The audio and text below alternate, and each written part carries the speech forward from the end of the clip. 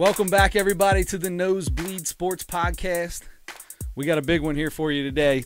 Opening day coming up. Adam, I'm not even going to ask you how you're doing. I'm just going to bring in. Doesn't even matter. Going to bring in our guest today. So opening day tomorrow, and we have with us special thanks, Mr. Bobby Nightengale Jr. from the Cincinnati Enquirer, beat writer for the Reds. Bobby, how are you, sir? Good. It'll be my first opening day in Cincinnati, so kind of looking forward to seeing what it'll be like tomorrow. Are you going to the parade? I'll walk past it. I'm not going to stay around too long. I don't blame you. I'll tell you what. It's a crazy day. This town.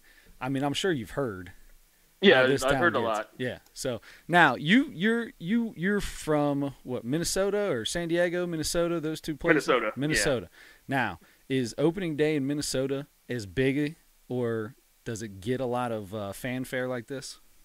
No, not even close. I mean, it'll be a sold-out game, but there's no parades. Just seeing the pictures, they look insane just from last year and a year before it. But from what I've heard, I mean, St. Louis might be close, but other than that, I don't think many places do, kind of the way Cincinnati does. Yeah, it's big time. It's the thing that – so I always feel like, okay, opening day's got to be huge everywhere, but the thing about it is, like, we have a parade every year, and it's a sold-out game and everything. No matter how bad the Reds are sometimes, like, people know sometimes going into the season it might be rough, and people still come out like crazy for opening day. You got parties everywhere, and just it's a holiday here. Yeah, I mean, when I first took the job here, people were talking about just – they're like, if you ever want to know the passion of Cincinnati in a baseball town, just look at the opening day crowds and imagine if they ever had the last few years they've been bad, but if they had a good season, it could be kind of that vibe throughout the whole year. There's two big games. It's opening day and then opening night. After that, it'll be right back to to empty until these boys start showing everybody that they know what they're doing. So on that note, man, let's. I want to know a little bit about you. You're new to Cincinnati. You've been covering the team for what? Not even. I mean, when did you come? When did you get here? April last year. May. May. All right. So there you go. So you started part of the way through the season last year. Let's get a little background. I mean, we all know that your dad is Bob Nightengale from USA Today. You obviously following in his footsteps. If you're anything like me, my dad was my idol, so I just wanted to do whatever he did. So tell us what happened. How'd that all come through? Yeah, I mean, I've always been, big into sports, probably thanks to him. But I never really wanted to write for newspapers. Everyone makes the jokes, newspapers are dying out. And I kind of believed the same thing. And so I went to college for sports broadcasting. And I think my junior year was the first time I wrote for the school newspaper, and then it just I was good at it, so it just kind of stuck. Really? But it was never really my intention to go into newspapers or anything like that. My mom also works for newspapers when they used to have big staffs. Sure. But it's been cool. I mean, just being in the same industry as him, I kind of knew what it was like before I started, so that helped, just with the travel and everything, too. So you didn't start writing in any kind of paper, no high school, nothing until your junior year in college? Yeah, we didn't have we used to do maybe like a newsletter type thing. Just me and my friends, we would joke around and just write about pro sports, but I never did any, student newspaper type writing until – junior year of college. There you go. Well, I'll tell you what, man. Over the last almost year now, you do a heck of a job. Oh, thank you. I appreciate that. So where did you go out of college? So I went to Bradley University for 4 years, and then after that, I interned with MLB.com for one season. I covered the Detroit Tigers in 2013. Oh, so man. Jose Iglesias, he'll be the shortstop for the Reds to start this year. He was a rookie back then. That was Verlander, and they had a pretty solid. They were solid back. Did they go to the World Series that year? They lost in the ALCS, but that was one of the best staffs. It was like Rick Porcello, who won a Cy Young, was their fifth starter. So it was just insane. Yeah, that's awesome. Crazy staff. Yes, it is. That's awesome. So then after your internship with MLB.com. Then I went to the Lawrence Journal-World. It's in Lawrence, Kansas. Covered high school sports for 2 years, and then I covered the University of Kansas basketball and football for 2 years. And then after that, I came here. Awesome, nice. man. Very nice. Well, welcome to Cincinnati. Has it been a welcoming city since you've been here? Yeah, it's been great. I live in Newport, but I'm close to downtown, so I feel like I'm a part of everything. Oh yeah, close enough to see everything. Yeah, Yep. no doubt. Very good. All right, man. So let's get into the Reds. What do you say? Yeah, that'd be You great. good with that? All right. So obviously the biggest story right now is Nick Senzel.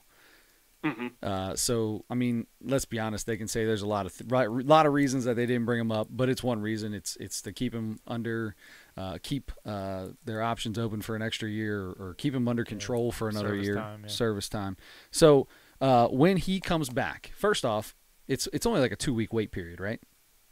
Well, it would be 16 days that they had to 16 keep days. him down. Okay. But he actually got hurt a few Exactly. days ago. That was going to be my next question. So, would he even be healthy once that April 16th date or what April 15th date comes around?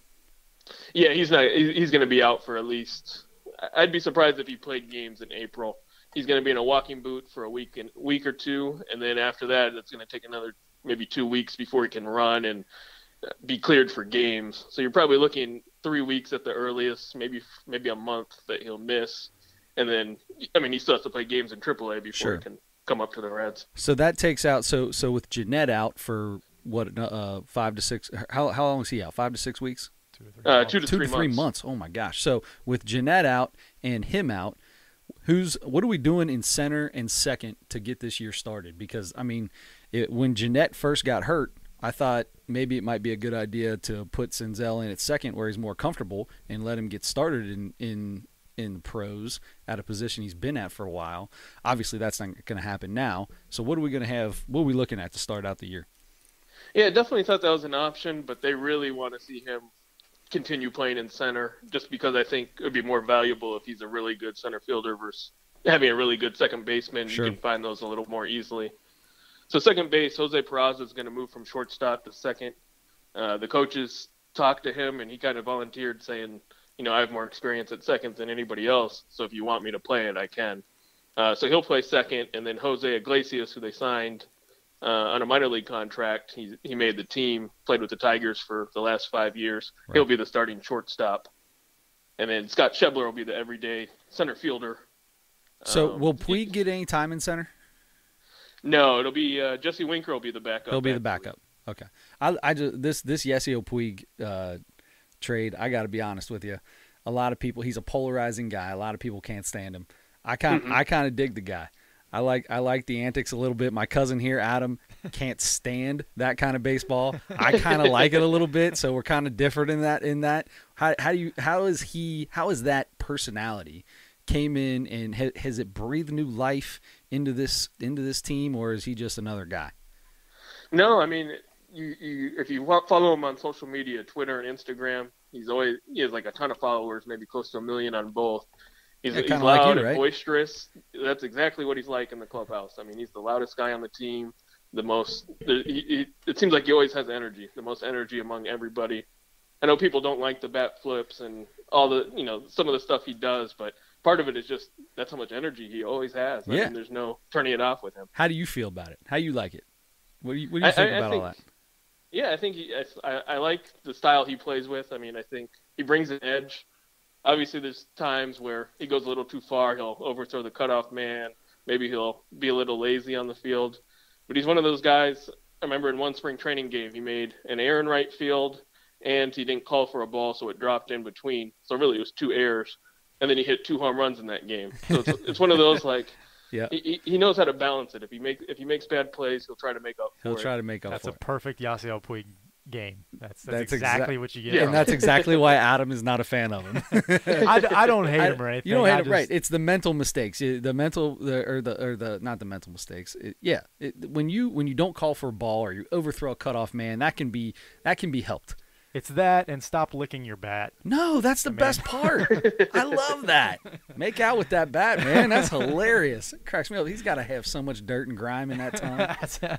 Yeah, that's more my my issue with that, I think. There you go. He actually said he doesn't like licking the bats, but it's superstition. He did it once, And I now think he hit a double afterwards, and now he just does it all the time. yeah, now he does it well. That and everybody talks about it, and I'm pretty sure he likes when people talk about him. Yeah.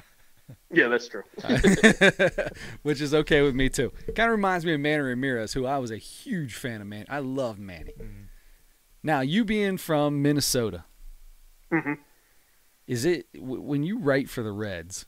I mean, when they do good, obviously that makes your job a little easier to write. We talked with Adam Baum on this show a few weeks ago, the Xavier beat writer for the Enquirer.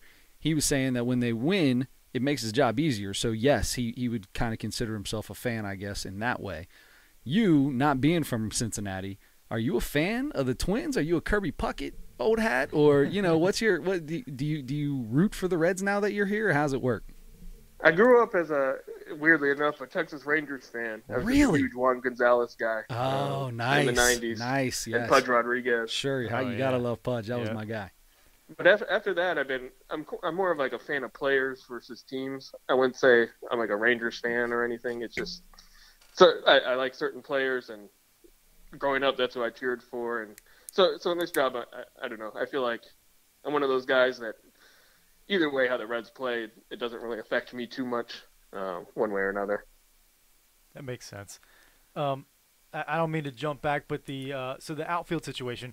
I think a lot of us kind of thought once they got Puig and Kemp in that deal, and then we all kind of realized. So I think Jesse Winker was going to be a guarantee pretty much because he had a great year last year.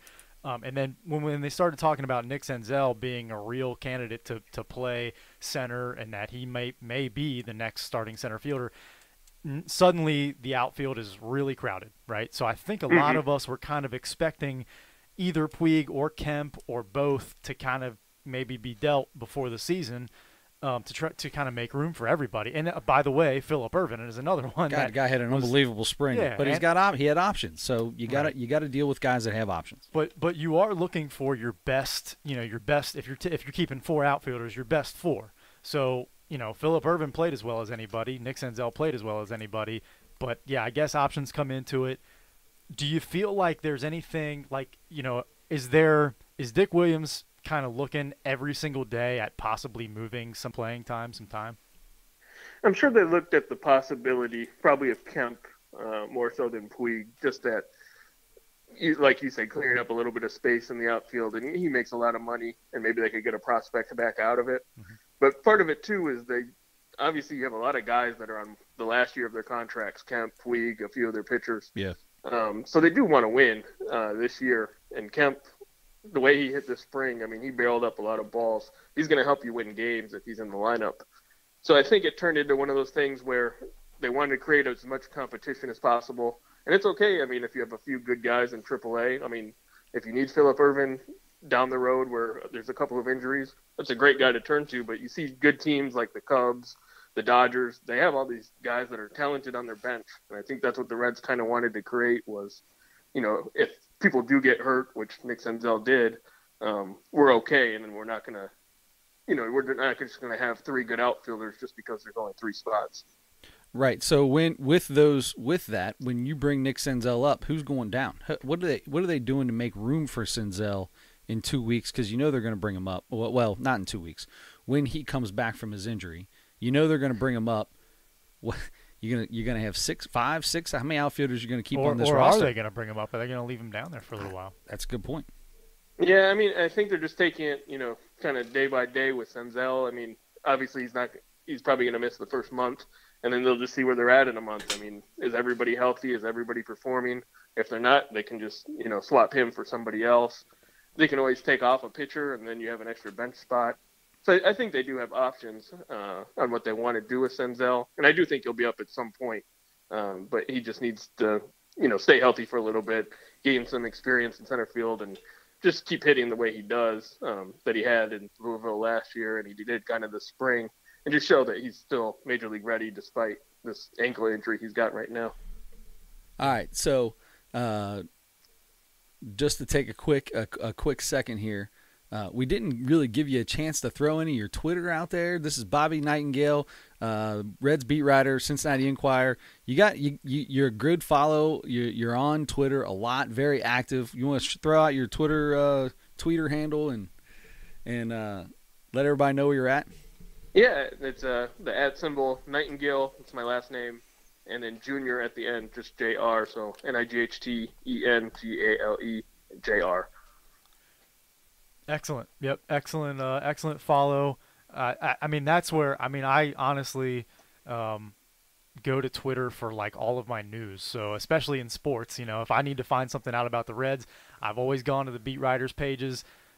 I've got yours now. I'm on board with Bobby Nightengale. You're the first, the very first Twitter I'm going to find out exactly what's happening about the Reds. You do an awesome job on there. Tell me what it's like. Yeah, thanks. Tell me what it's like to be next to a guy like John Fay every day. Do you sit next to him when you're up there?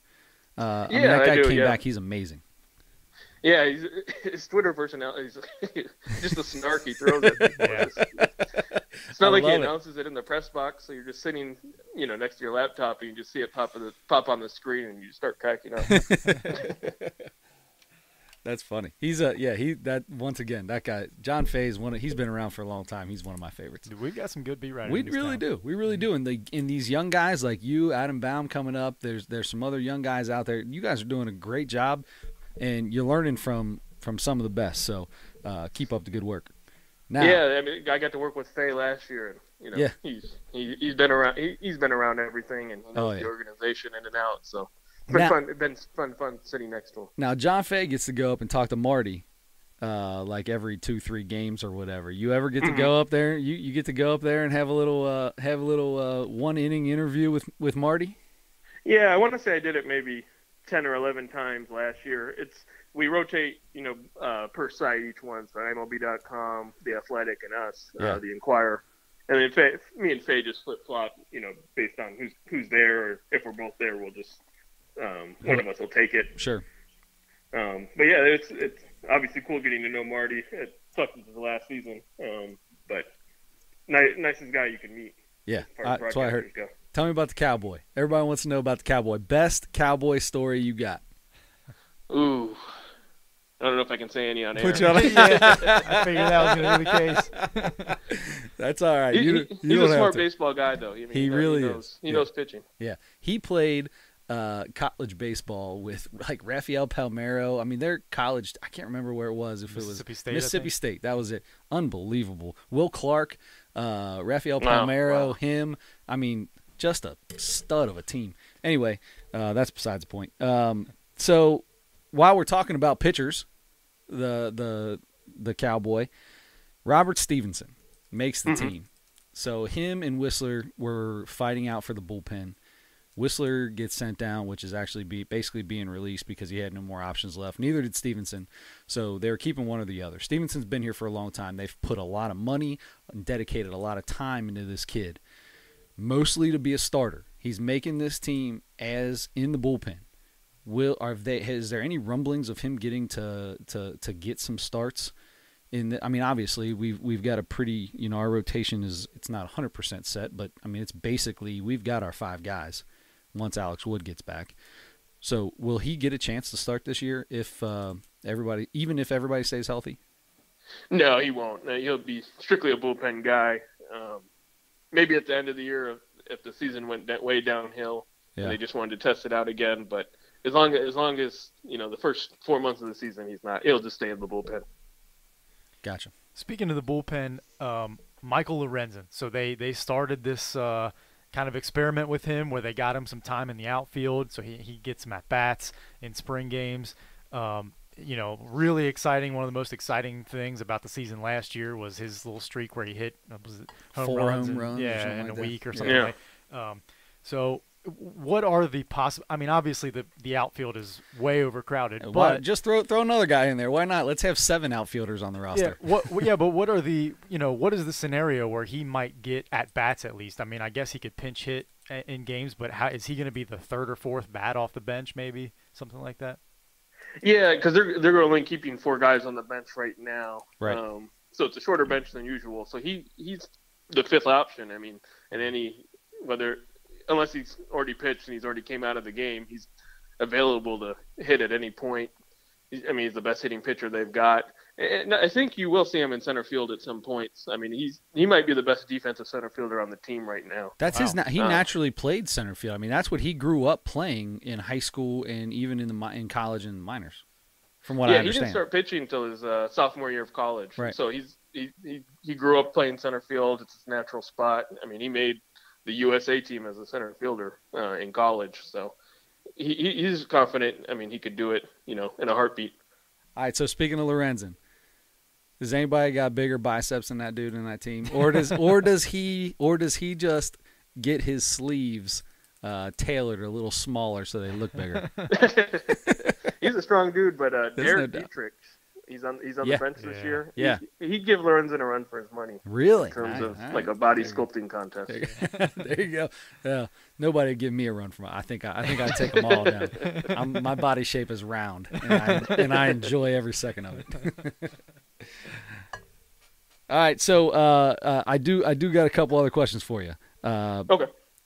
I want to go back. I read something about you. One of the first articles about you in the Cincinnati on Cincinnati.com, and it was a little backstory. You and Barry Bonds used to do some juice together. Is that what I understand? Be careful. Hey, he's out. His trainer visited my house. I don't remember how old I was. Maybe the 8th grade. Yeah. My dad was doing a story on him, and he's like, we had a few free weights in the house, and he's like, hey, you want me to show you how to use them? And I was like, sure. And it ended up being like an hour tutorial. Like, I don't even know how. I can't remember how he did it, but I mean, even with just a few free weights, I mean, he went through basically every exercise you could possibly do, and I wish I remembered even, a fourth of them. I hear you. But then he was like, if you want me to keep helping you out, you can send me like your progress charts and all this type of stuff. And I didn't, but a couple years down the road, that's when the Balco stuff hit. And man, you could have been huge, dude. Just think, if you would have stuck with that dude, he could have got you places for some of the wrong reasons. Hey, you know what? You might have had a hat that was 3 sizes bigger than what it was when you started, but you'd have been looking good, brother. It could have been like, in the Balco scandal, it could have been like Bonds, Marion Jones, like an Olympic sprinter, and then like a 9th grader. Bobby Nightengale Jr. I like that. All right. So I do got another question for you. So Brandon Finnegan, you were around while Finnegan had his little issues last year. Where he kind of went off and got sent down and all that stuff happened. Between him and Homer Bailey, there's all kinds of issues. Did he have the worst? I mean, he couldn't have had a worse spring. Yeah, I mean, I think. Does he have a chance on this team? Does he have a place? Does he have a chance? He's got to pitch better. I mean, it's just one of those things right now where it's like if one bad thing goes wrong, he's kind of snowballs. Right. And he walks a lot of guys right now. I mean, if he gets back to throwing strikes, he's got a chance. I mean, he could make the team as a reliever probably. But right now he's not consistent enough, and he's probably behind a few more guys like Cody Reed, Sal Romano, Jimmy Herget. I mean, he's probably behind a few more relievers in AAA before they would call his name back up. Gotcha. All right. Speaking of control, Stevenson, his control, is it back? Has he got some control this year? Is he going to walk 12 guys in 11 innings? What's he going to do? Yeah, he changed the grip on his fastball, and he said that's the big difference. He said it, and he's been trying harder to throw pitches up in the zone, kind of high strike zone, not in the middle of the plate.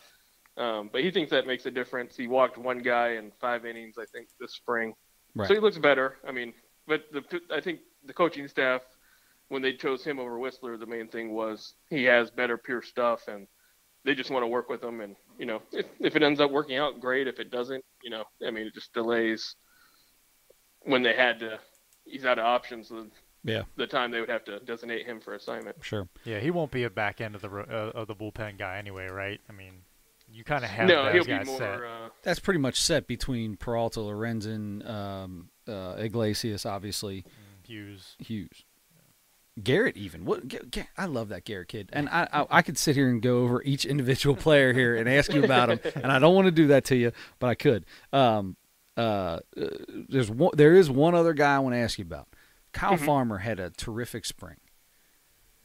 This kid is does he have a chance at being the backup catcher on this, or has Casale got that thing pretty much locked up? Casale's got that locked up, but Farmer might play. You might use Casale, or if Casale starts and Barnhart's off the bench, you can use those guys as the pinch hitter and not worry about we're out of catchers. So they could pinch hit for the pitcher or something like that. Sure. And that gives them more options. And Farmer, he played every position in the infield, including shortstop throughout the spring. He was a college shortstop. So he's one of those guys that you feel comfortable no matter where he is on the field. And he just gives you a lot of protection if you want to pinch hit with other guys. Gotcha. All right. Yeah. Okay, so we'll start wrapping it up here. But really quick, brand new, not a brand new team. A lot of guys are back, but there are several guys on this team that were not on the opening day roster last year. So it's a new look. They made a lot of acquisitions over the off season, and so people are excited. It looks on paper like they're going to be better. People are really excited about this team going into the year. The only problem is they might be playing in the best division in baseball. What do you think? How do you think the National League Central is going to stack up? I mean, are the Reds going to finish? Are they still locked to finish 4th or 5th, or do you think they can make a run for 2nd or 3rd in this division? I think 3rd would probably be the highest I would think they could go right now. I mean, if everything went right, sure they could be in contention. But some of those teams, like the Cardinals, they got a lot better and they were good last year. The Cubs are still the Cubs. The Brewers, were one game from the World Series last year. So, it is, like you said, it's probably the toughest division in baseball. It's just going to be a lot of teams beating up on each other. And I think the most important thing is a strong start. The Reds, 13 of their can't first do 3 out of 18. Yeah, exactly. 13 of their first 16 games are against divisional teams. So you should know in mid-April, where they stack up. How they can stack up against those guys. Yeah, no doubt. All right, so tomorrow, opening day, are you the guys from Cincinnati, from the Enquirer or Cincinnati.com, or are you guys doing anything? What are you doing for opening day tomorrow? Yeah, our website will have crazy coverage. Commissioner Manfred will be in town as a part of the parade. We'll have, I think, 5 or 6 people covering the game. So if you just go to Cincinnati.com, that's where all our coverage will be. And Adam Baum, who you guys had on the show, he'll be one of the guys out there. So I'll see him in the press box too. Nice. So he's going to be doing a little Reds. Real quick before I let you go, I always wanted to know this. Like for him, Xavier's season's over. Mm-hmm. What does he do from now until Xavier's season starts? For you, when the Reds, 6 months. What do you do for 6 months? Well, not really. Yeah. I guess it's really like 4 months because spring training's up in February. So from September, October, if you're lucky, till February, what are you doing? Yeah, usually I would help out on maybe the Bengals or college sports. Last year they had the managerial search, so that took my time. Yeah. And then you have the GM meetings, Reds Fest, winter meetings. So it feels like every 2-3 weeks there's always some event going on baseball-wise that attracts your attention, and then you got to stay tuned to trades and free agency and all that. So it's not really too much downtime. You might not be writing every day, but it always feels like you're staying something busy that week that you have to do. Gotcha. Yeah, that's good. That's good. See, I always wondered that because, for me, I'm like, the Reds are done. All right, let's move on to the Bengals. All right, Bengals are done. All right, I'm moving on to Xavier basketball. And, I move on. You guys are beat writers, so I guess you still stay busy. Hey, listen, we really appreciate you coming on, taking some time with us. I don't know if you ever want to do this again. I'd love to have you on because I'd love to talk about Phillip Ervin a little bit more. I'd love to talk about the FC Cincinnati / Cincinnati Reds advertising stuff.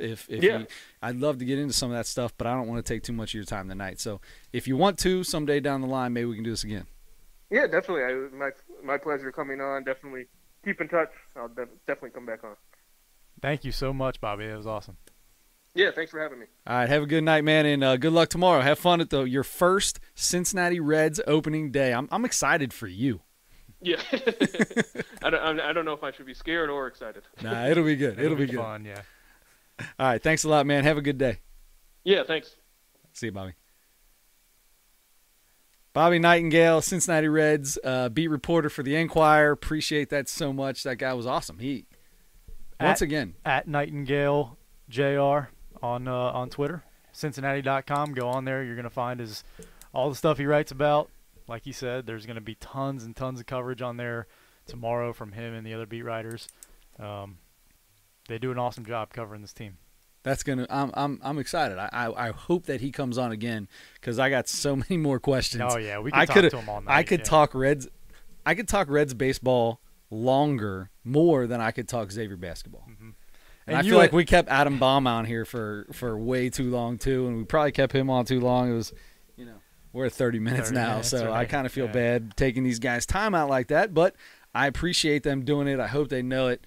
I'm gonna get some Nosebleeds T-shirts made up for them. What do you think? We should do that. Yeah, we should do that. Maybe a sweatshirt, jacket, maybe a hat. We'll just go into the box and see what we got over there. Hey, look, in the closet. Bobby works on a sport that's during the summer, and Adam works on a sport that's indoors. So we can throw him T-shirts. I'll throw. Yeah, he's indoors. Yeah, T-shirts work for both. There you go. Yeah, ain't nothing wrong with that. I'll do a special blue one for Adam, and we'll do a red one for Mr. Nightengale. There you go. That works. How cool would that be? I'm going to tell you right. So he went into broadcasting. He went to school for broadcasting. Which is what you and I did. That's what I wanted to get into him, and things slipped my mind as we're in these interviews, but I wanted to let him know that that was what both of us, Adam and I, both wanted to get into broadcasting. That's what we did. Probably why we're sitting here talking into microphones to nobody right now. I don't care who's listening. I got headphones on. I can hear myself. I can hear Adam. That's all I care about. And the only difference is Bobby finished school. Neither one of us did. That's exactly right. That's exactly right. That's why we're sitting here in your basement. And Bobby's getting paid. He's getting paid to sit and talk to Marty Brenneman. That's all right. We love doing this anyway. That's exactly right. So Chris, I got to ask you. Now, you and I can sit here and talk about the Reds all night, but it's more important for us to get somebody who's really smart and knows exactly everything that's going on, like Bobby. So we appreciate him, but I just want to also get your opinion. What are you looking at for this season, realistically? Maybe we just talk standings in the NL Central, a record maybe.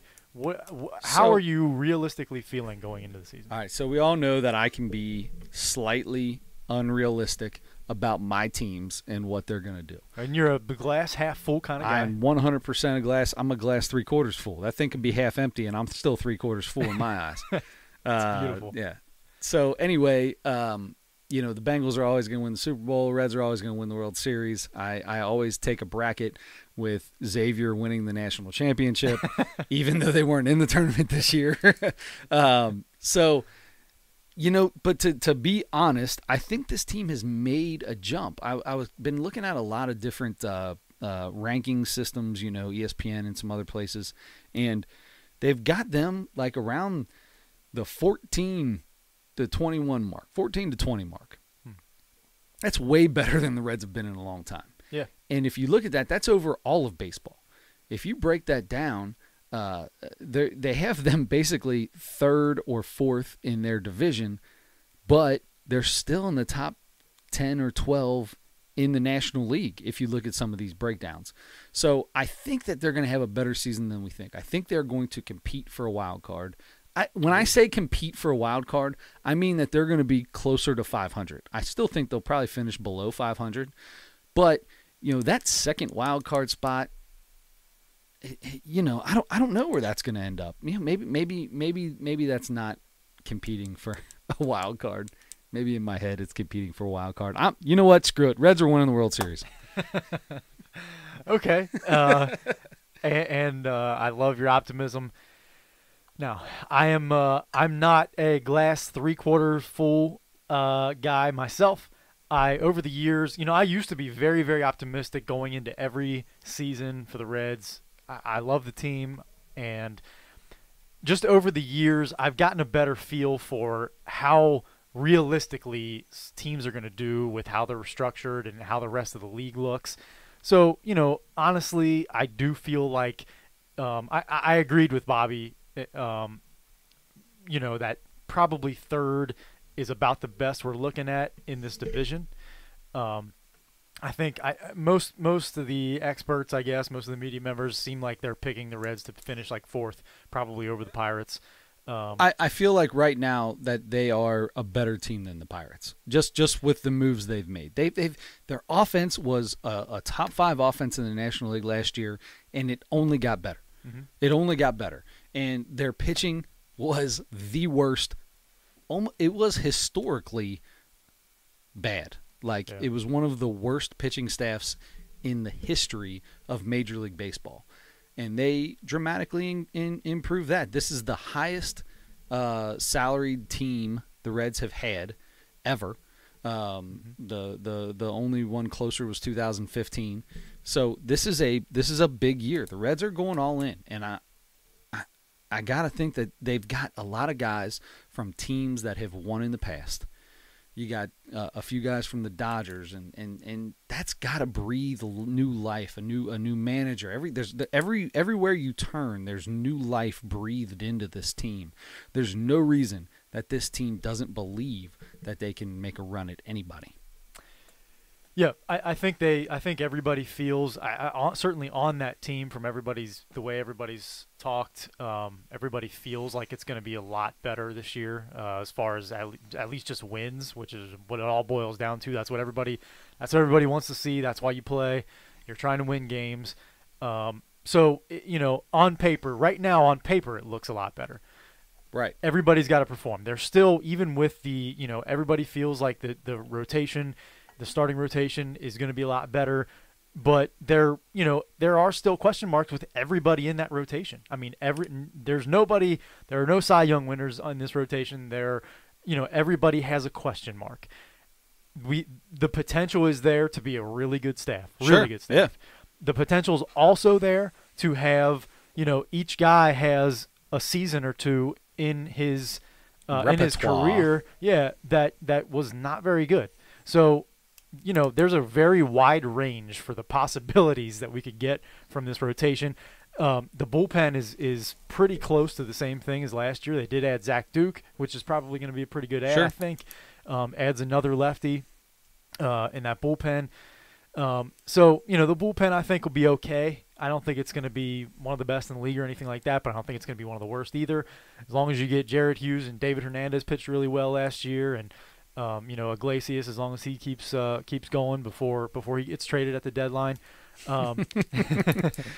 Is the closer position the most overrated position in all of baseball? I would say so. I mean, it's got to be, right? For But me, I mean, for anybody, especially this year is going to be tough for.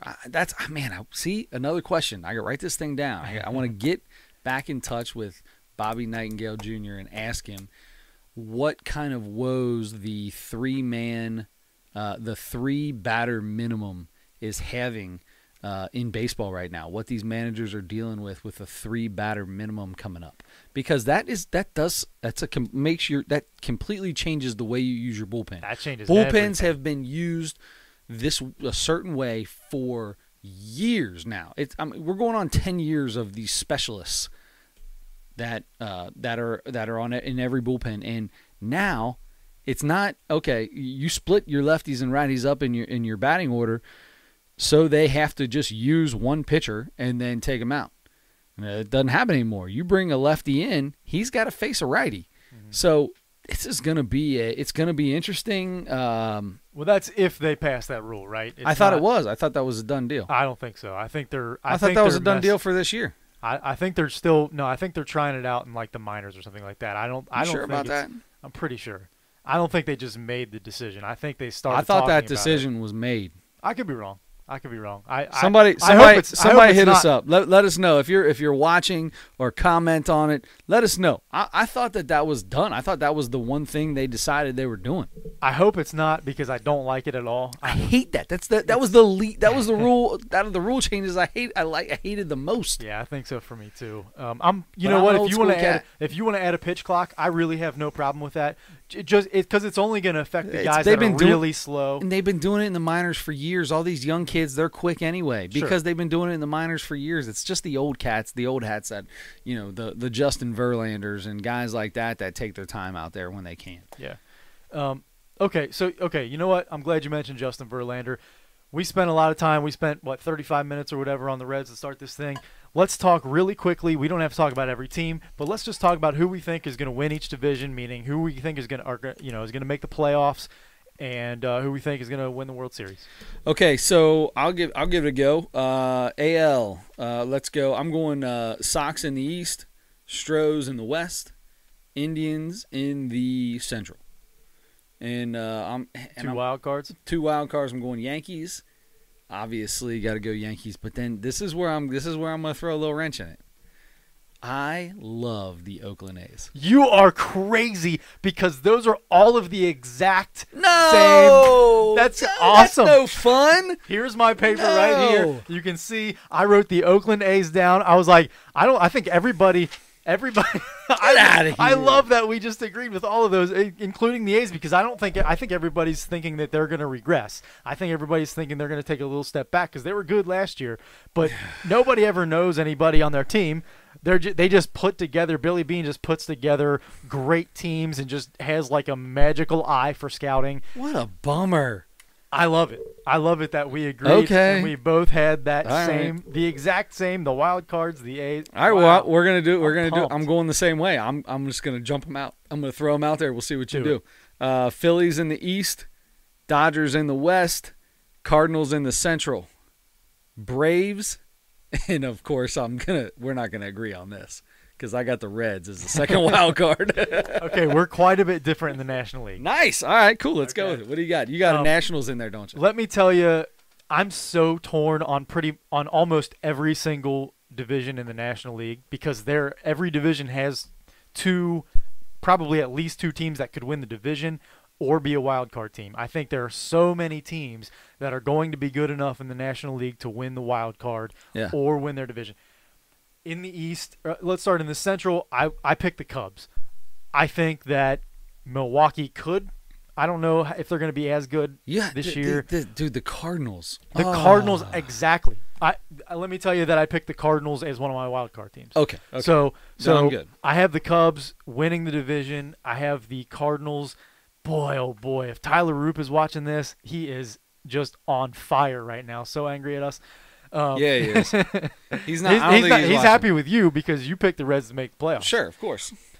Anyway, so I apologize, Tyler. I do have the Cardinals as a wild card team and the Cubs to win the Central. Now I did pick the Nationals. I wasn't going to, and then I started watching or reading too much, of the experts, the media, the writers and stuff, who they picked, and I let them talk me into the Nationals in the East. So I've got the Nationals in the East. In the West, I have the Dodgers. I still think I really like Colorado. I still think they're probably going to be good. I'm rooting, I think, for Colorado, although I do like the Dodgers too. But I think, of course, Kershaw, as long as he's healthy. I'm a big Colorado fan. I love Blackmon. Charlie Blackmon's one of my favorite players in baseball. Yeah, I love their entire lineup. They have a bunch of really good hitters. I mean, they might have the best lineup, honestly. I don't know, but one of them for sure. we got I'm gonna tell you right now. I'm situation. gonna tell you right now, dude. I can't get in this chair. You've gotten in and out of that chair like 3 times already today. You don't right know now. how difficult it is to get in and out of this chair. All right, go ahead. We had a little broadcast interrupt on the Facebook Live. Okay. So I had to go over there. For some reason, my phone just decided it was going to turn Facebook Live off. So Chris Witt, we're back on. The host and engineer of the Nosebleed Sports Podcast. So I've got the Cubs, Nationals, Dodgers. 2 wildcard teams are the Cardinals. And I let everybody talk me into the Phillies, although I love the Braves, and I want to see the Braves either win that division or make a wild card. I want to see them in the playoffs. I really like this Braves team. Some of those young guys, Acuna Jr. and they've just got a bunch of young guys that I think are exciting, and I don't know. I've always kind of liked the Braves anyway, but I did not pick them in the National League. I went ahead and went with, because I'm completely torn on this too, but I went ahead with the Nationals to represent the National League in the National League, in the World Series, I should say. In the National League? How many times are you going to say National League? It's tough because I said the Nationals, and then they're representing the National League, and then I said in the National League, but I meant the World Series. I feel you.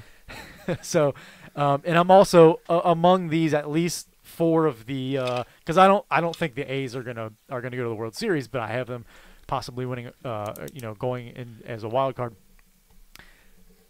Red Sox, Astros, or Yankees, it's going to be one of those, I think, to represent the American League. I went ahead and went with the Astros. I really do think it's either one of those three. And I'm just, whoever wins the American League, I think I'm taking them in the World Series. So we're doing I've been up and down. So are we doing AL pennant and then World Series? Pennant and then World Series? I didn't do that, but okay, if you so we're do just that, doing World Series. Who do you think's in the World Series? Okay, my World Series is Red Sox. And I wanted to take the Phillies. I wanted to take the Phillies because I think they've done so much, but they're too new. There's a lot of new heads in there. I don't think that team wraps its head around what it's got in their clubhouse quite yet. The Dodgers are so good, but yet they've moved a lot of pieces. I think I'm going with the Red Sox, and honestly, I'm saying Red Sox and Reds, but in my head, I like this Cardinals team, man. Yeah. This Goldschmidt signing to them just puts them over the top. I think they are. I just think they're a phenomenal team now. I think this is it. Yeah, as long as their pitchers are a little bit more consistent, they could have a decent rotation, but definitely a good lineup. They're the Cardinals. They just always win. It's one of those teams. They haven't made the World Series or the World Series. They haven't made the playoffs in 2 years. In 2 years, think about that. You're saying in 2 years. How many other teams? I know. I know. Trust me. I wish I was saying that. Right. I wish I was saying that about my Red Legs. I think Paul Goldschmidt might be the MVP this year in the National League. I can see it happening. I think he's a great addition to that lineup. I think he's going to love hitting there. He's playing for a winner. He is. Yep. That guy is unbelievable. He is. I'm telling you right now. Him and Joey Votto. Like, I don't think Arizona really knows what they lost because they lost him and AJ Pollock too. They did. You're right, but Goldschmidt is one of those guys who could have gone down if he did what Votto did and stayed with the Reds or stayed with Arizona. He could have gone down as the greatest offensive Arizona Cardinal their history is not that long. Diamondback, but yeah. What did I say? Cardinal. Whatever. Arizona Diamondback in their history, which isn't, like I said, isn't that long, but they've got a World Series. They've done things. But he's a once in a generation type hitter. Him and Joey Votto are once in a lifetime, once in a generation type hitters. Yeah. And I think Joey Votto is going to go down as the greatest hitter in Reds history, to be completely honest with you. I mean, it's hard to say that with Pete Rose being the all-time hit king, but Joey Votto is we don't know. We talked about this last year so much. He had a down year last year, and the guy was like 6th in MVP voting. He led the National League in on-base percentage That's again ridiculous. in a bad year. Hit 284 in a bad year. So anyway, all right. Look, we're gonna move on to college because we still have a lot of basketball to talk. Let's do it. Let's get off of this. Really quickly though, you mentioned all-time hit king. Ichiro Suzuki, the Mariners signed him to play those 2 games against the A's in Japan. It was perfectly done. And it was awesome. The scene from taking him off the field in the last game, oh my gosh, incredible. Make you cry? Yeah, those are the kind of things that that shit little misty. I just dropped an S-bomb. That stuff tears me up all the time. A little misty. But yeah. And he is so likable.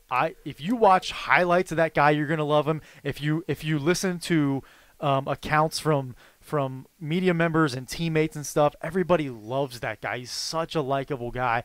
Really funny from what everybody says.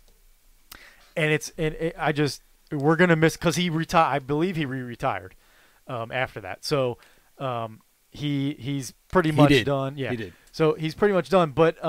But he's going to be around in baseball, I think. I mean, Seattle's just going to keep him around to do anything he wants to do. The guy still doesn't really speak that good of English. Do you think he's going to stay in America? You think he's not going to go back home? No, I think he's going to stay here. I think he's going to stay here and work. Maybe he'll do a lot of stuff in Japan, probably with baseball and stuff. But that's just the travel. I mean, that's not like just flying from New York to California. Yeah, but It's not a 7-hour flight. That's like a 13, 14-hour flight. He's not going to go back and forth every week, but I think he'll Dude, because he'll have once a job. A year is too much. He'll have a job here. I'm sure not for him. The guy has spent the last how many years of his life traveling like every 3 days. Yeah. So anyway, I just love Ichiro Suzuki. I wanted to throw that out there. He is the all-time hit king if you add his Major League Baseball hits and his professional Japanese hits.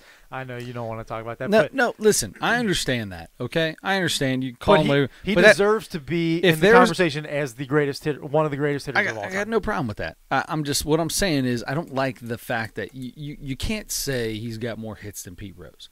He was playing, and listen, right? Not major league hits, don't get me wrong. Don't get me wrong. Pete Rose, I used to love Pete Rose. I ride or die for my boy Pete. Then you died. My boy Pete has slowly, every turn, just done something to irritate me a little bit. I mean, I still love the guy as a baseball player. He's a West Sider. He's a hard-headed West Sider. He's just like everybody in our family that we know. He is what he is. Not really. He's not like people in our family. I take that back. No, not at all. We don't know any. We don't have a ton of. It's not like our whole family. We have classier people. Yeah, we don't have a ton of like gambling degenerates that are 30 years old and say, "Oh, she was 14. Well, she told me she was 16." Right. No, okay, so that really that was the end of it for me. That was the absolute end of it for me. Anyway, let's get off of that. But the thing is Ichiro, dude, if somebody were to get 7,000 hits in Japan, they wouldn't be the hit king. Well, they weren't in there. Japan. I don't care. Sure, there. But if they had 4,000 there and 3,000 here, they wouldn't be the hit king. That's not how it works. You got to be if it was that the best big of the difference, best, though. The best, okay, but the best of the best, man. I'm talking. You're playing the best of the best in Japan, and Japan's got some good baseball. They got good baseball, but it's not the best of the best. There, I mean, all their best. Okay, players it's the best of the best in Japan, but in Australia, here. it's the best of the best in Australia. If some dude gets 6,000 hits in Australia, he's not the best hitter. But the difference be the difference between Japan baseball and Australian baseball. I mean, there are levels. Yes, obviously, it was a dramatic. I'm sure it was a little over dramatic. I apologize. But look, all the best Japanese players are coming to America, and then that supports your point. But I'm also saying exactly. But they have players who are. I'm not really saying they're high. not really good. That's the next level. Dominican Republic, that kind of stuff, in Japan, those guys are all right there. But everybody's here. Like all the best of the best come here and make their money here and play here. That's what I mean when you do it here. And I think Ichiro probably, I don't know that he could have, but it would have been really daggone close. If he would have started his career in the United States. Definitely. So, props to him, but it didn't happen. Right. I love Ichiro Suzuki. I'm a big Ichiro fan, so I just wanted to give him I just wish one thing was different about Ichiro. What's that? Put your last name on the back of your jersey. That's a Japanese culture thing. They don't do that. They don't do it. China, I don't care. China too. Put the last name on the back of your jersey, you ding dong. It's not. There's no other Suzukis over here. Throw Suzuki on the back. There were Kurt Suzuki. There was another one Kurt too. Suzuki. Yeah, he was a catcher. All right. Well, there's like 15 Johnsons and 37 Smiths. Who cares? It's not how they do it, man. So you put your first name on it. Yao Ming had Yao on the back of his jersey. I mean, it's the Japanese and Chinese cultures do the same thing. Put Ming on the back of your jersey, man. You're the only Ming in basketball. All right, that's besides the point. All right, so props to Mr. Suzuki. Congratulations on your. I'm talking with my hands now. Congratulations on your retirement. Let's get into college basketball. This is our favorite time of the year. It's April. It's college basketball tournament season. It's opening day. It's Reds baseball. It's, for me, it's the master or it's golf coming back, the Masters and all that good stuff. You got it's so much sports. I love it. We're getting close to the NBA playoffs. Mm-hmm. So let's do what we do. We voted on. We ranked ourselves. We currently have a bracket, the Nosebleed Sports Podcast brackets. I am beating you at this moment in time. However, it is currently 47-45. At the same time, you have more potential points. I'm beating you by 2, but you have 2 more potential points than I do. I have Gonzaga winning the whole thing. You got Duke. This could get fun. This is going to come down to the end. I almost lost my team. Yes, you did. Almost lost. Yes, you did. 90% of America almost lost their team. Right. That would have been terrible for this tournament. Honestly, it would have been terrible for this tournament because people watch this tournament based off brackets and things like that. And Duke is, I think, I don't know what the exact number is, but it's like almost 70% of the brackets had Duke winning. Mm-hmm.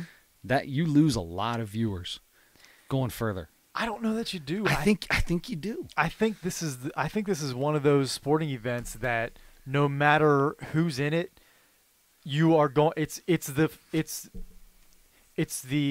NCAA tournament. It doesn't matter for the if the first 2 rounds. I agree with that. Further on down the line, if you don't have a chance at money, there's a lot of casual sports fans that are tuning out. Casual people, but that's the majority. But even casual people are still going to watch the Final Four because it's the Final Four. I mean, if you don't have Duke in there, you have 4 other really good teams in there.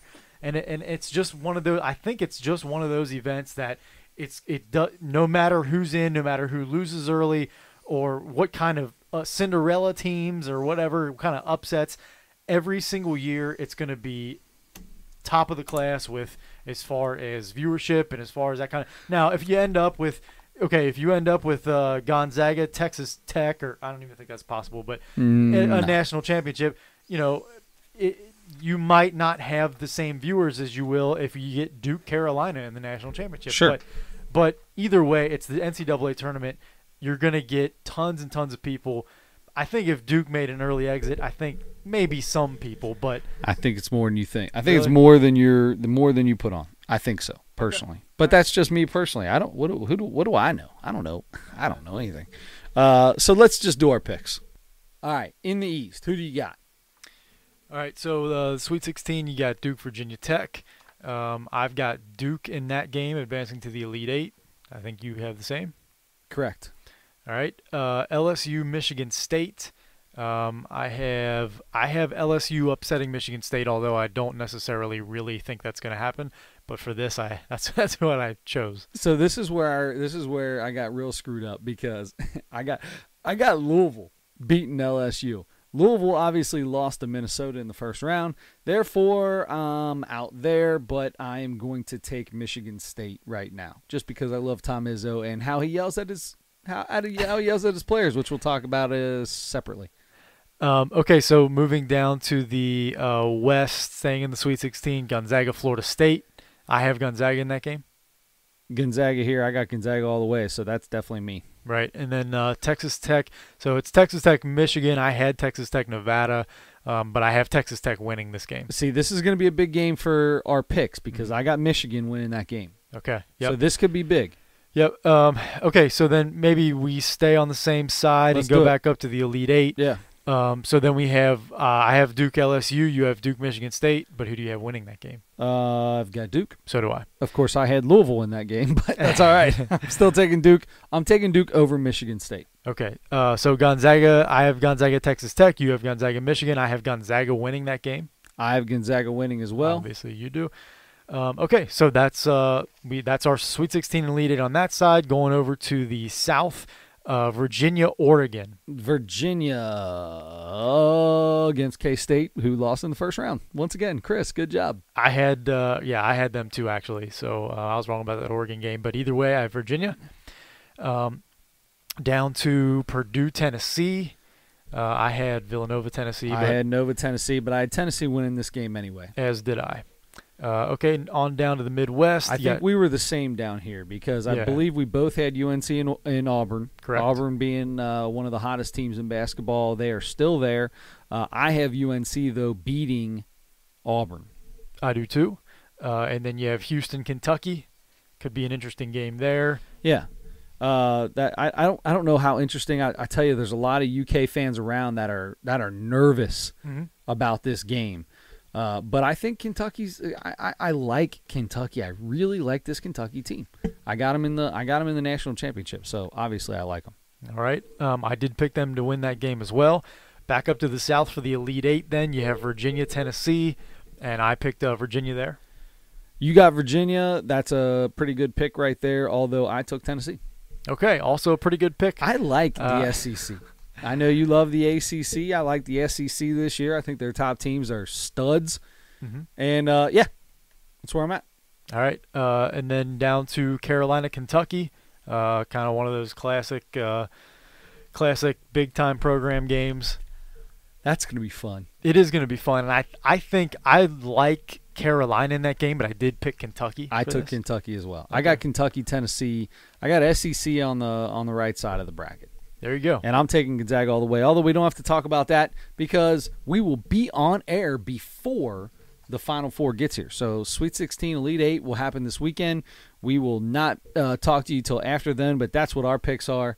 And we'll have a little more time next week to really get into the Final Four, and if anything major happens in these. Unless we end up with another guest, we could end up with another college. Maybe we get a UK guy in here if UK makes it to the Final Four. Maybe we get a hold of a Gonzaga guy from out west. Let's go about it, man. We've got beat writers on here every couple weeks. Let's try to get some guests on here. I'll call let's see, who's in my phone. I've got John Stockton. I've got Adam Morrison. I was thinking Bill Walton would be fun. Bill Walton, yeah. He loves those West Coast teams. He's does. a big Gonzaga guy. Yeah. I mean, he's a UCLA guy, but I mean, he likes Gonzaga. He's a Pac-10 guy, but yeah, he is a West Coast guy for sure. He's a West Coast guy. He's a California guy. If you can get Adam Morrison on this podcast, I will kiss you directly on the mouth. Okay. Well, that's a deterrent for me to want to get him on. But all right. Well, how about this? If you get Adam Morrison on the podcast, then I won't kiss you on the mouth. But what I will do for you is kiss you on the cheek. Okay. All right. Is that better? I'm gonna make sure my beard's looking real nice that day. So I like it. I like a little frizz on my lips. Okay, so who knows? Maybe we do have somebody on next week. No plan yet, but speaking of that, thank you so much again to Bobby Nightengale, because he came on pretty short notice. I just reached out to him a couple days ago, and he got right back and said I'd love to do it, and was awesome for us. It was the day before opening day. Couldn't have been better timing. We appreciate that more than anything. Check him out, Nightengale Jr. or at Nightengale Jr. on Twitter. Mm-hmm. You can catch Adam at Adam Schmidt 44. I am at Sick With It, and I just want to say, mad props to at Sick With It. I sent a tweet out today that had 4 ats and 2 hashtags in it. I'm like a tweeting machine, dude. You're picking it up. You said a while ago you were going to try to really get it going, and you have. I mean, you've been. Hey, I've been active on the Twitter. I want people to come pay attention to the Nosebleed Sports Podcast. We're doing big things. Real quick before we get out, I want to send a shout out to a couple people. Number one, Scotty Cotterman, down in Louisville. His daughter made high school player of the year, or player of the week in their region. 3 bombs, 12 RBIs. Kid was killing the ball. So big ups to her, and also, actually that's all I got, man. Okay, good. Shout out to everybody who did watch us on Facebook Live. We had some technical difficulties. We edited that thing out. We got back to this, and I think this is going to sound a little better, so we'll go from there. Hopefully, if you watch us on Facebook Live and we had some trouble, you jumped on one of these podcast platforms and you're listening to this. We kind of cleaned it up a little bit. Big props to you, because you did all the work cleaning it up. No idea if it's right or correct, but we'll find out when we listen tomorrow morning. We'll see. Hey, we appreciate it. Back live next week, Wednesday, 10:30, Facebook Live, and don't forget to turn your headlights on.